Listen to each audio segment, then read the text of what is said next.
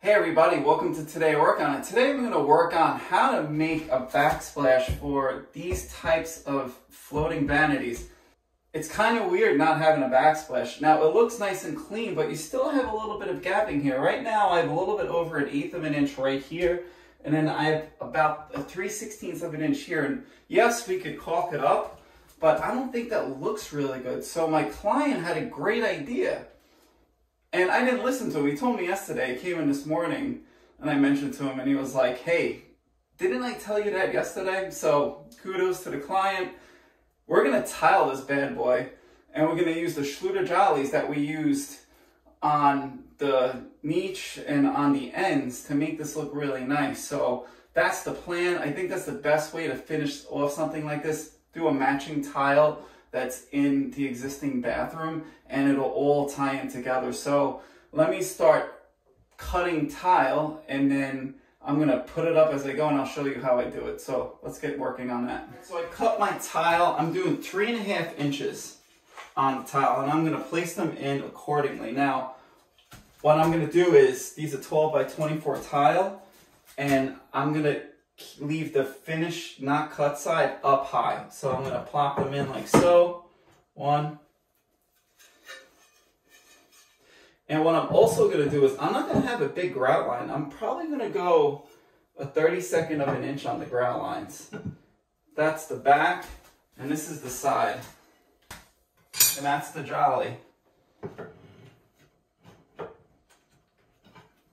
I'm going to slide that in there like so. Now, it's looking really good. I'm like, how do we finish it off?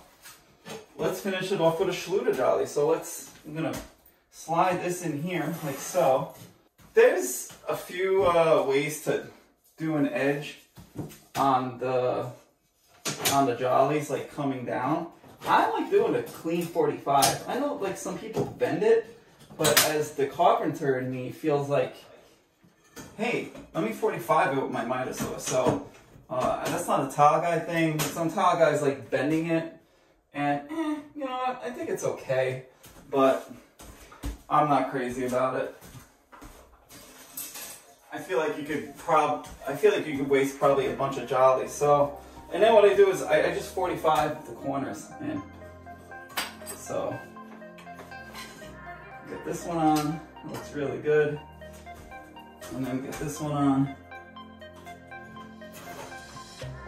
Also looks really good. I'm gonna mortar this up. Once it mortars up, I can silicone everything. So let me start working on mortaring it up.